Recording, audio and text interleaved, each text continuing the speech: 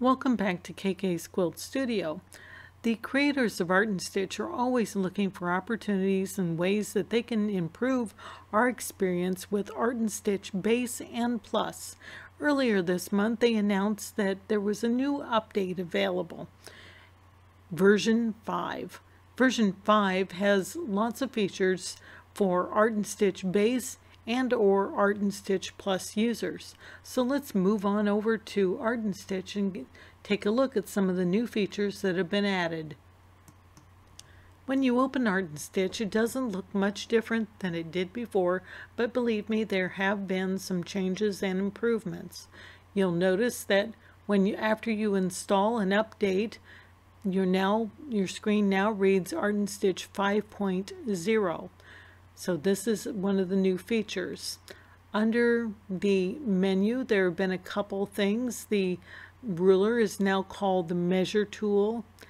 And if we go up under Tools and our Preferences, look under Options, you'll see that now English inches has been changed to imperial, and that has been a update to terminology in a lot of programs. So now we have the choice of either using imperial or metric measurements. Metric can come in handy when you're using Art and Stitch Plus for the embroidery side. Also, in the properties screen, there have been some improvements, and you'll notice as we move through here, you'll be able, this screen tends to fill up with lots of choices and exceptions, and before, the Apply button wanted to move down here, sometimes down below where we could access it. So once we made changes to the artwork on our screen, we weren't able to find or click the Apply button to make those changes. So that has been upgraded to better meet our functionality. Also, you'll notice down here, and we're going to use this later, there has been an extra design color bar added. So you'll see when we're using several colors in our plus side, they will all appear up here. So if you want to go back to a particular color to use it again, you have easy access to it here. And like I said, we will see that when we move on to a later feature. First, we're going to talk about motifs. This is a satin heart motif that I designed, and I've applied it to a line. This is what I was getting prior to the update. My little hearts seem kind of fluttery, don't they? It look like they're having a little bit of problem. Well, that has to do with the long stitches, and when I applied that, I couldn't get rid of all those little waves. So if I were to apply that to a closed shape, I've drawn a circle with my Shapes tool down here. Click on the motif, and of course we get that 201 is the default. Now you won't have this one because this is one that I've created. And if I go down the list, if you've created any motifs, you'll find that they are in purple. And I have some classes on how to create your own motifs. This is mine. I put all my designs to start with a KK, so I know that they're mine. And then we click Apply. And you'll see now my hearts have that little fluttering. Well, it could be okay. It could be something that you like. You want that inner little outline of a heart. But now they've added in Ignore Stitch Length. So I'm going to get nice, smooth satin hearts, just like the line above. And there they are. So that is an improvement. I like this Ignore Stitch Length because sometimes in embroidery, you want the program to ignore. I know it's going to be a large jump. You don't have to give me a warning sign or do something funky like that. I want smooth satin hearts. Next is more for the base side, the quilters. This is a picture of our previous toolbar, and if I click on one of these to light up, this is the second toolbar, and you'll see here that I don't have this third button. This was a apply crosshatch fill, and we can still do a crosshatch. So if I were to draw a circle as here, and I'm using it more as a creative fill, if I go under the library tool, bring that up, and in my creative fills, I already have a crosshatch fill. There's kind of a curved crosshatch fill and a straight crosshatch fill. So you would bring that in as you normally do, put a shape in front of it. Okay, we'll go to our sequence view. You'll see I have both of them. If I hold down the control key and select both,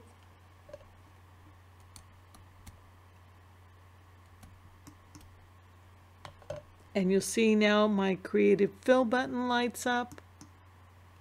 So I click on that, and there I have a crosshatch fill. So it was kind of redundant before. Now we're more organized as to where our fills are. Next is the another button that has been applied. If I were to use that same circle and add in a motif fill, let's draw a new one, and I'm going to put in motif fill. I get that default. We'll go to our properties screen. We get that default 211 pattern. If I were to go up, you'll see that there are more, and there is a plain old straight line. If I click on that and apply, you'll see that I get a straight line fill. Well, how did I get that wavy one? This is the new button, a stitch type. Now we have a drop-down menu to do either a straight or a wave. Don't forget to click apply. And now you'll see I have that same wavy texture to my fill. And if I were to go up to the Reshape tool, now you'll see my line of inclination, that pink or purple line that runs through it. I can change that. So if I click, drag, hold down my left click key, don't forget to click apply, or enter on your keyboard, I can change the wave until I get the effect that I like. So that's the same way that I got this one. Remember, I used a motif fill, but I used the line pattern. Next tool is something that we had a discussion on. I did some videos on a echo fill. So I have two pieces of artwork, the circle and the rounded square, and I want to do an echo around that circle but within the square. So maybe you had an applique shape in a block, and this would be the applique, and the square symbolizes our square. Remember, we selected both items, right click, go to transform artwork, and we want to exclude. Now I have one piece of artwork. I'll select the artwork, and I will go to Echo Fill. Remember, this is the button, not these down here. These are different. We want to go to the Echo Fill to fill that square around the circle. Before, this suddenly became artwork in the old version. Now, if I go to my Reshape tool and click on that echo boundary, you'll see that this is indeed editable. I can edit it, so I can grab that point here and bring it around. I can reshape and play with these tools so I can make that echo look like it's coming out from the circle. I can reshape this. I can now work with this rather than it be having stitches assigned. Feature for Art and Stitch Plus, I have two shapes here. I created these shapes, stored them in my library under my shapes folder. I want to turn these into applique, so I'm going to select both items, click on applique, and you'll see when I open or expand the tree that I indeed have two pieces of artwork. Now, if you understand applique, applique is a position stitch, a placement, a tack down, and then the final zigzag. So there are three separate stitches for both of these, and you want to have stops for all of them. So I can't change anything here because these are all one piece under the applique. Now I have the choice of reassigning. So if I get right over the applique, right click, I have a new choice in my menu called Breakup Applique. And again,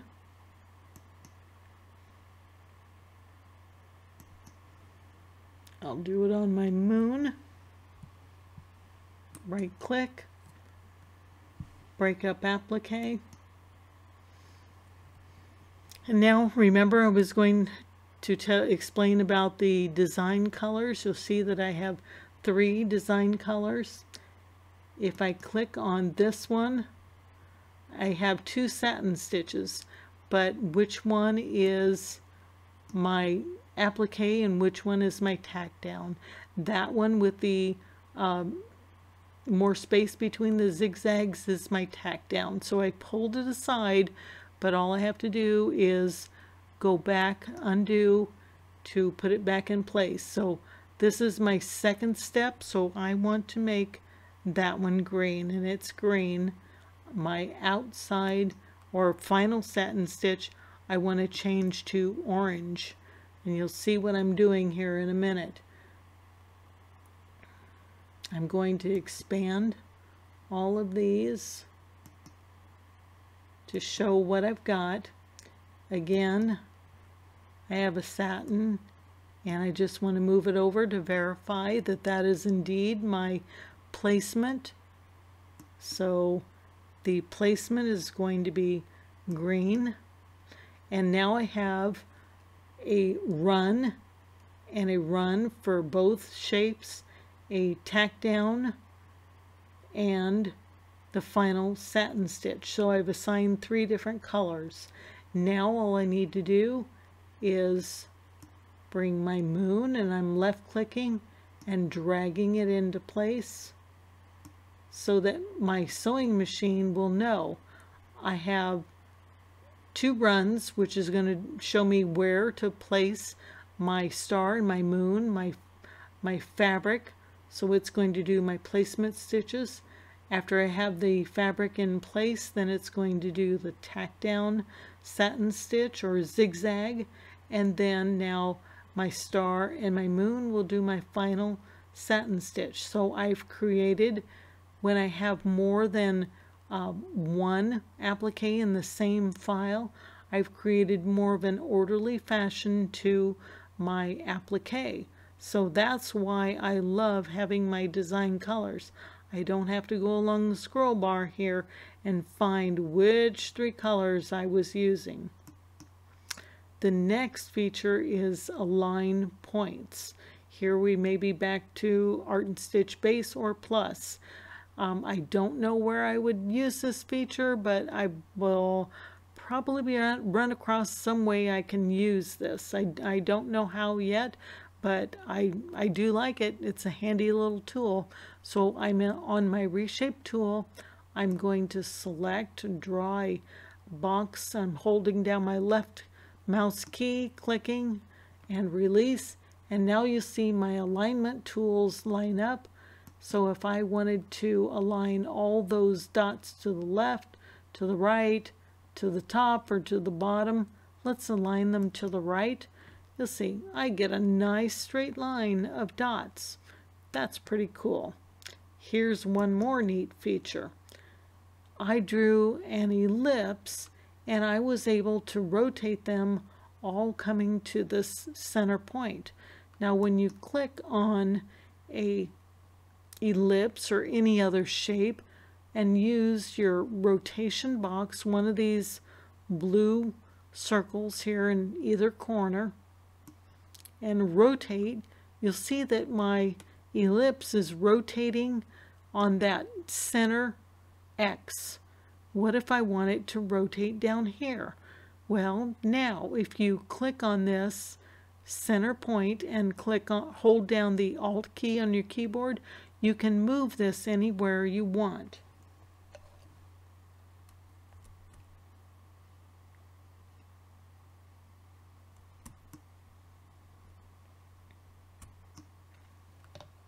I'm going to move it to the bottom.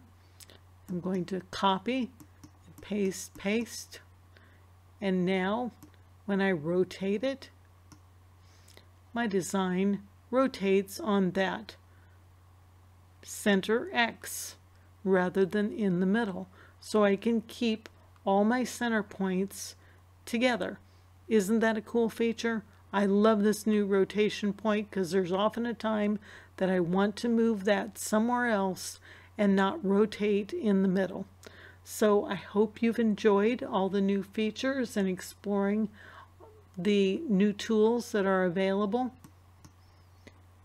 The program itself has been updated, so if you have an older computer, follow the guidelines. I mean, this is a really old. If you got a computer from 2006 or before, you've had that computer for a long time, and it's probably a good time to place a new computer on your Santa gift list before that computer dies or just isn't usable for you anymore. So Art and Stitch has been updated to come up with the latest operating system features, and that is always an improvement. So I like these new features. I hope you like them. Tell me what your favorite feature is. I'd love to hear from you and see what you're going to do with your new tools. So until we meet next time, I wish you happy quilting. Don't forget to contact me through any of the social media groups, become a member of my Facebook group, subscribe to the YouTube channel, click right down below, and you can find more of my classes and tutorials on my website, kk'squiltstudio.com.